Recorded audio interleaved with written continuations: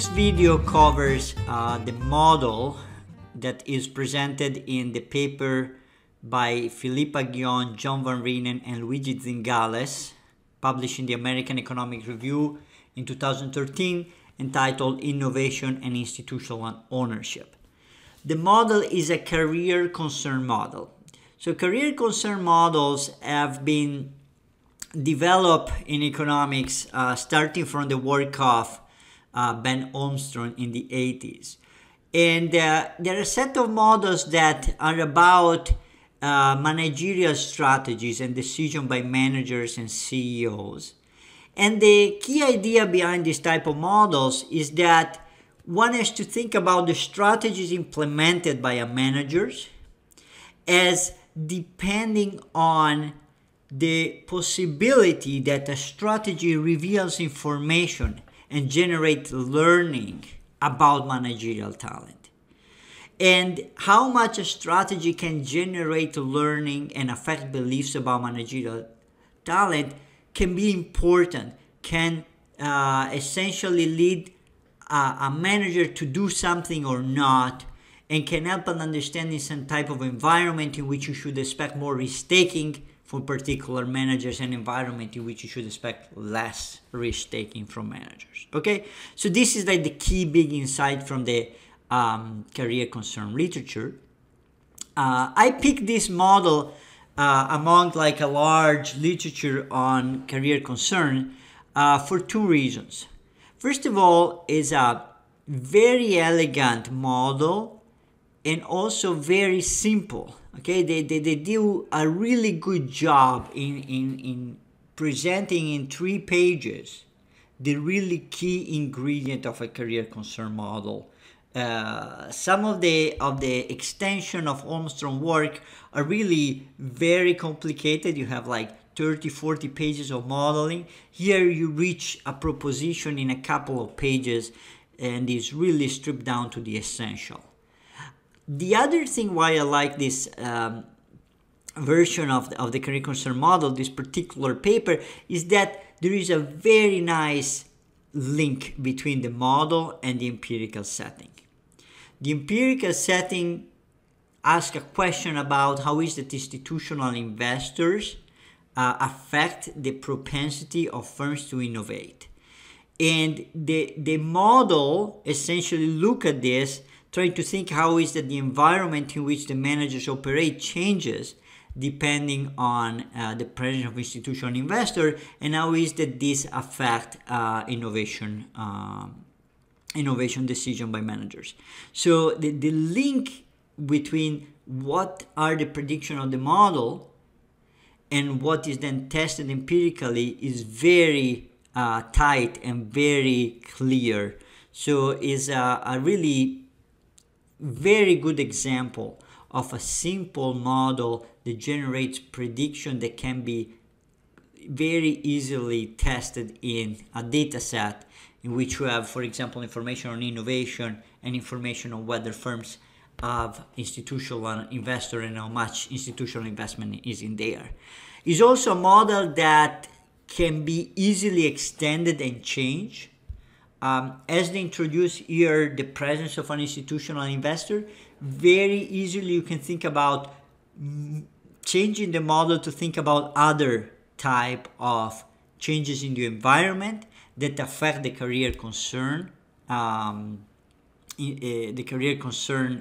mechanism, and therefore generate different incentives in innovation. So in general, it's a nice model that can help you think about how is the managerial decision to innovate may depend on the environment and how the environment shapes career concerns of managers. Okay, this is the model of the paper of Aghion, Van Reenen, and Zingales in the American Economic Review 2013. The paper is titled Innovation and Institutional Ownership. So this is a very nice introduction to a career concern model linked to innovation investments. In the model, there are 2 periods. We call T equal to 1 and 2. And there is a CEO that has an ability parameter that we indicate with theta. Theta can have two values. It can be equal to 0 or it can be equal to theta upper bar, with theta upper bar positive. So essentially the 0 value here is going to be a CEO with low ability, and the theta upper bar value is going to be a CEO with high ability. The standard assumption in this type of models of career concern is that theta is unknown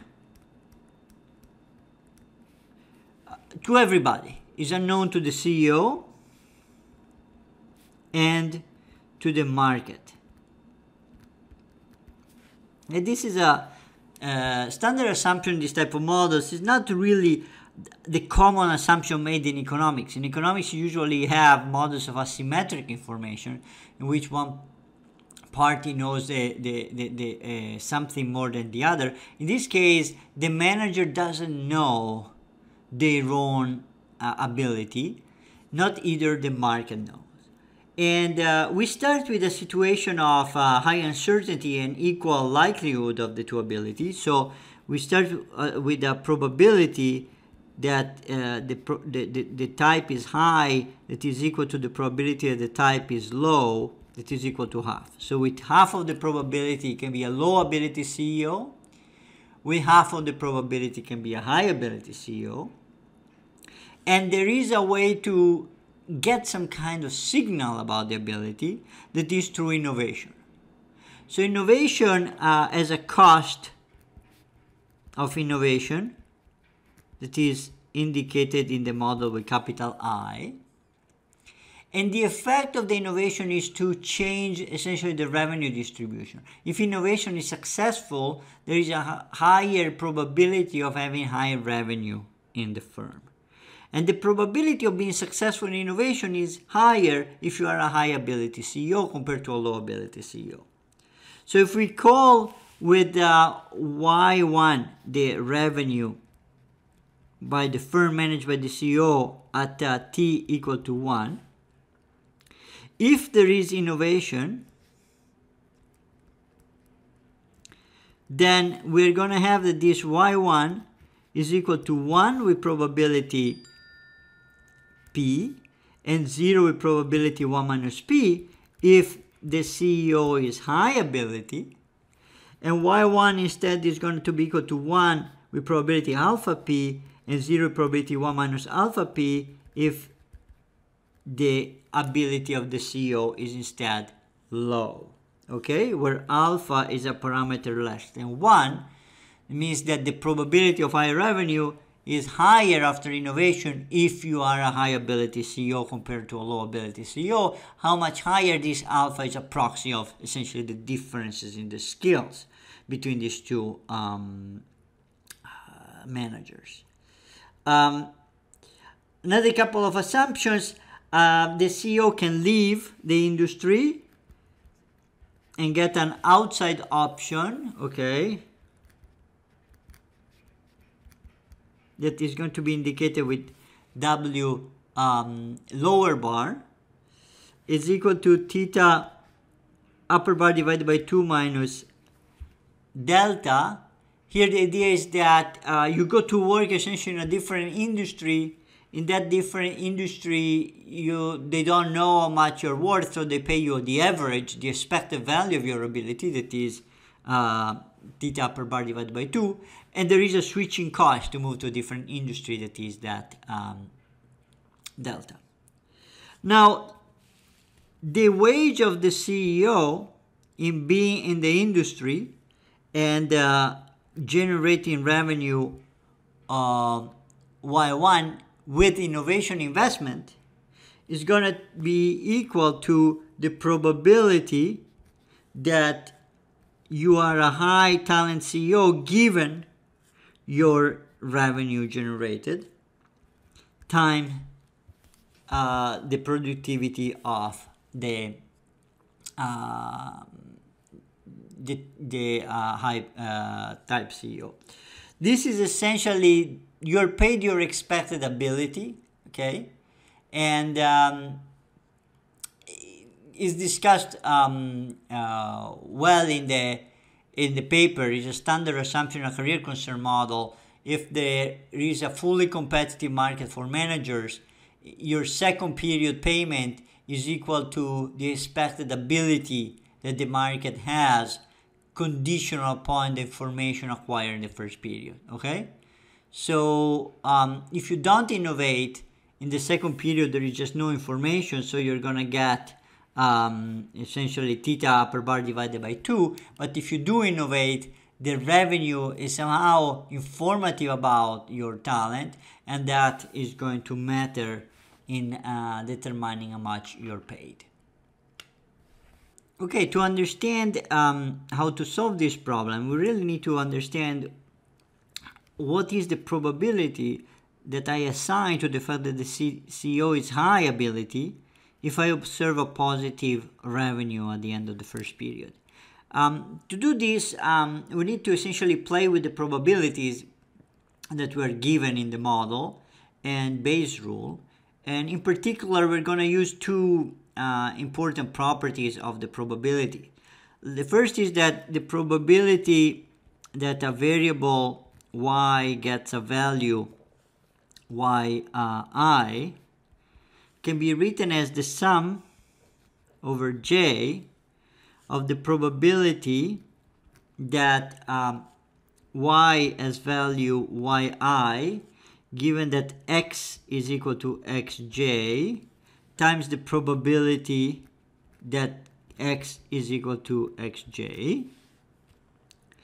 And the other property we're going to use is that the probability that a variable y is equal to yi, given that another variable x is equal to xj, is equal to the probability that y is equal to yi and x is equal to xj, okay, divided by the probability that x is equal to xj. So these are two fundamental properties of the probabilities. They're there in every statistics textbook in a discussion of the Bayes rule and Bayesian updating. So this is like what we're going to use in this model. So using this formula, for example, we can say that the probability that the revenue that the firms make at the end of the first period is equal to 1, right, is equal to the probability that the revenue is equal to 1 given that the CEO is high ability times the probability that the CEO is high ability plus the probability that y1 is equal to 1, here y1 is equal to 1, given that the CEO is low ability times the probability that the CEO is low ability. Okay? This is an application essentially of this formula in our setting. Now replacing this, I get the following. The probability that the revenue is high, given that the CEO is a high probability, his high ability is P, times the probability that the CEO is high ability, that is half, plus the probability that the revenue is high times the condition on the CEO of being low ability is alpha P, times the probability that the CEO is low ability, that is also half. That can be written as P times 1 plus half, 1 plus alpha divided by 2. Okay. Now I'm going to use the second formula, this one here is more standard Bayes rule, to say that the probability that the CEO is high ability, given that I observe revenue equal to 1 in the first period, can be written as the probability that the CEO is high ability times the probability that the revenue is equal to 1 given that the CEO is high ability, divided by the probability that the revenue is equal to 1. Okay, so this is essentially giving me the probability of the joint realization, right, is equal to this times this. This is the probability of the joint realization divided by the probability of the revenue being equal to 1. So in our particular setting, this is equal to half. This thing here is equal to P divided by the probability of 1 equal to 1 that we got here to be equal to P times 1 plus alpha divided by 2. And by simplifying these things, I get rid of the 2, I get rid of the P, I get that everything is equal to 1 over 1 plus alpha. Okay? With a similar type of computation, I can get the probability that theta is equal to 0, given that y1 is equal to 1. And I can get the probability that theta is equal to theta upper bar, given that y1 is equal to 0. Okay, so you can get all sorts of this probability. The one that is more important for us is the probability that the CEO is high type if the revenue is equal to 0. That in our particular case is equal to 1 minus P divided by 2 minus P minus alpha P. Okay, to get it, you do essentially the same thing by replacing, instead of computing the probability of y1 equal to 1, you compute the probability of y1 equal to 0, and then doing this thing with the probability of y1 equal to 0 and the other probabilities. Okay. Now, the idea then is that if I observe a revenue equal to 1 in the first period, I know that the probability that the CEO is high type is 1 over divided by 1 plus alpha, and the probability that the CEO is high type if I instead observe a revenue equal to 0 is 1 minus P divided by 2 minus P minus alpha P. So what does this give me? This gives me a wage for the second period for the CEO if the revenue is high, equal to theta upper bar divided by 1 plus alpha, and the wage for the CEO in the second period if the revenue in the first period is low, equal to 1 minus P divided by 2 minus P minus alpha P theta upper bar. So the idea is that I'm paid my expected productivity. So if the revenue is high, with probability 1 over 1 plus alpha, I get, I'm a type theta upper bar, so that is my productivity. And with the probability that is 1 minus that one, I'm instead a low type CEO, and I get my productivity that is 0, so this simplifies, okay? And in the case of low revenue, I know that I'm a high type CEO with probability 1 minus P divided by 2 minus P minus alpha P. And this gives me a productivity of theta upper bar. And with the probability 1 minus this, I'm a low type CEO and my productivity is 0, so I'm paid 0 in that expectation. So this gives me the expected wage of the CEO in the two scenarios.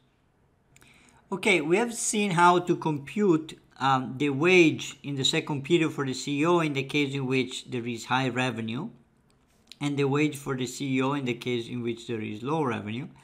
An assumption in the model is that what I'm going to get paid if there is low revenue in the first period is less than what I would get by just leaving the industry, okay? So the assumption here is that an unsuccessful CEO, a CEO that generates low revenue, is going to leave the industry and getting as compensation W lower bar, okay? So now that you have done these computations and we have this assumption, let's try to ask the question, will the CEO innovate? Will CEO innovate? Well, the utility that the CEO gets with no innovation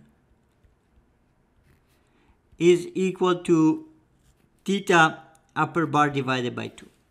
So if I don't innovate, there's no information that is revealed to the market, and the market therefore pays me my expected ability, that with probability half is 0, and with probability half is theta per bar divided by 2. So my payment is going to be theta per bar divided by 2. The utility that I have if there is innovation is equal with probability y1 equal to 1, w2 of y1 equal to 1, plus with the probability of y1 equal to 0, w lower bar. So if I innovate and I'm successful, there is high revenue, I'm going to get the payment of the wage in the second period that I get, given that there is high revenue. But if I innovate and I'm not successful, that this happened with probability that y1 equal to 0, then I'm going to leave the industry and get the outside option. Okay, that's the assumption here. And how can I write this down? This is equal to the probability of y1 equal to 1 is p times 1 plus alpha divided by 2 times theta upper bar divided by 1 plus alpha plus the probability that y1 is equal to 0, that is 2 minus p minus alpha p divided by 2 times w lower bar. Okay, this is the probability we computed above of revenue equal to 1, and this is the expected payment in the case of revenue equal to 1. This is the probability of low revenue, and this is the payment that I get in the case of low revenue. Okay, and this, you know, can be simplified to be written as p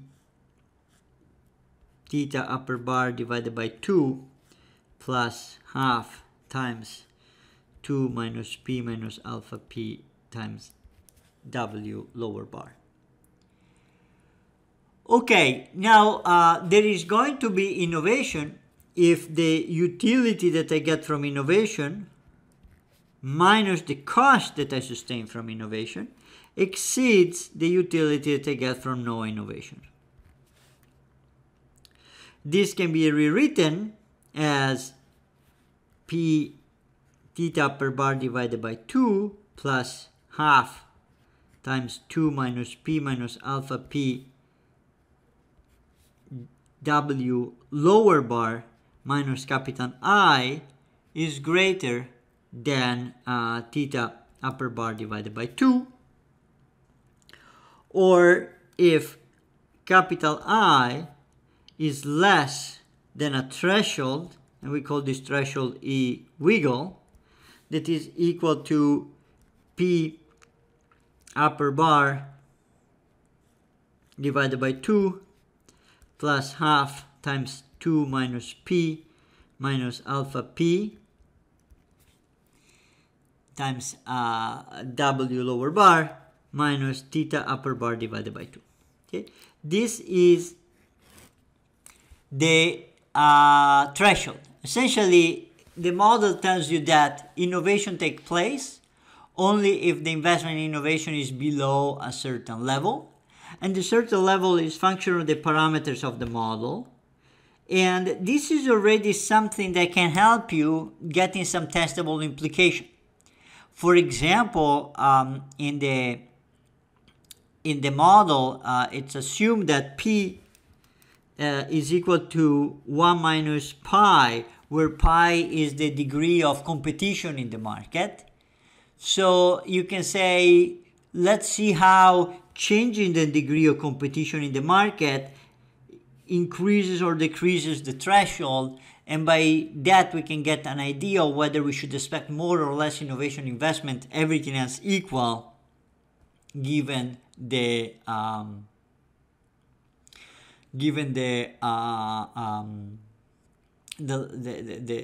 change in competition. Okay, so if I increase the level of competition, you should expect less or more innovation. Okay, so this is a basic kind of way to solve career concern models and link it to some actual decision inside the firm, in this case innovation. And if you have some theory of how to microfound things like P, alpha, or W, then in that case you can generate prediction for empirical results by seeing how things may change. These parameters may actually be associated in the data with more or less innovation investments. Now, the model uses this framework to look at monitoring by institutional investors, and let's try to see what are the predictions in that particular application of the model that we have in the paper. So we have seen that in the model there is investment in innovation only if the cost of innovation does not exceed the threshold, and the threshold is essentially equal to the difference between the utility from innovation and the utility from not innovation. Now, the model considers the case of an institutional investor, and here the institutional investor differs from more traditional market investors by the possibility of the institutional investor to really monitor the CEO. And here what monitoring means, it means understanding exactly the type of the CEO.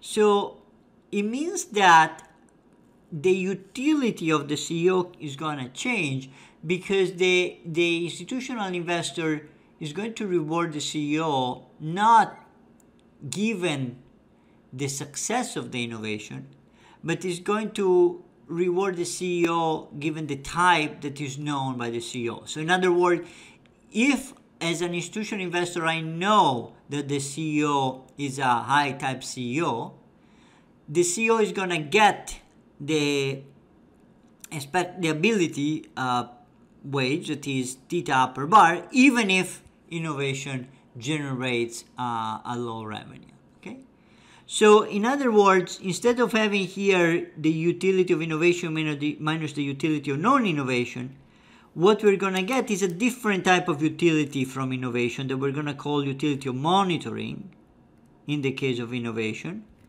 and that utility is going to be equal to half sigma half theta upper bar plus half W lower bar. So the idea is that with half of the probability I'm a high type CEO and I'm going to get paid my full value, that is theta upper bar, that is known by the investor, because the investor is an institutional investor that can know my type. And with half of the probability I'm a low ability CEO, the institutional investor will know that and tell me that, and therefore I'm going to have to leave the industry and go somewhere else. So what is shown in the model, that is the heart of the first proposition in the model, is that the utility that the CEO gets with monitoring in the case of innovation exceeds the utility from innovation in the absence of monitoring.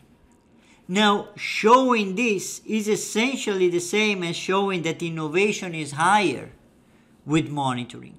Why? Because the innovation takes place for I that is below the threshold, and replacing U innovation with UM innovation increases the threshold, so makes innovation likely for a larger set of parameters if UM innovation is greater than U innovation. So by showing that UM innovation is greater than U innovation, we're essentially showing that there is more innovation with an institutional investor compared to a non-institutional investor. And this is shown by essentially taking the difference between the utility from innovation with monitoring, okay, and the utility of innovation without monitoring, and show that this difference is positive. So this utility here is half theta upper bar plus half W lower bar. And this utility here that we got before was equal to P theta upper bar divided by 2 plus 2 minus P minus alpha P divided by 2 W lower bar. Okay? This thing here can be rewritten as 1 minus P times theta upper bar minus W lower bar divided by 2 plus alpha P divided by 2 W lower bar.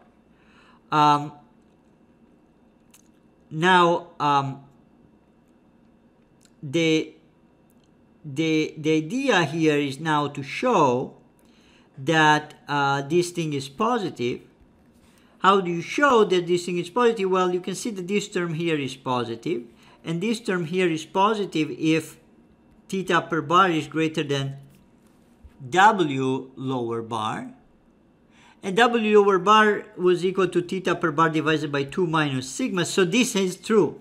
This is correct. This is theta per bar is greater than W lower bar, and therefore the utility of from innovation with the monitoring from institutional investor is greater than the utility of innovation without monitoring, which implies that there is going to be more innovation. Okay, and this is essentially the proposition 1, the first part of proposition 1. That says the monitor by the institutional investor increases the manager gain from innovating. Okay, the model does a bit more. It microfounds this monitoring probability with some link to the share of the firm's profits that goes to the institutional investor, and also, as I said before, uses the fact that P depends on the product market competition to provide additional testable hypothesis. But at the end of the day, what is important for us is to show that you can use this model that is very simple to play essentially with this formula to generate prediction on how is the changes in the environment in which the CEO operates affect the incentive to invest in innovation. So it's a nice, simple model that links career concern and CEO behavior to innovation investments, and by using some kind of features of empirical environments that are associated with different values in this formula, generate prediction of whether or not you should expect more or less innovation. So in the particular case of the paper, the idea is to show that empirically, the paper has an empirical component, that when there is monitoring, when there is institutional investors are involved in a company, you should expect more innovation compared to the case in which they are not involved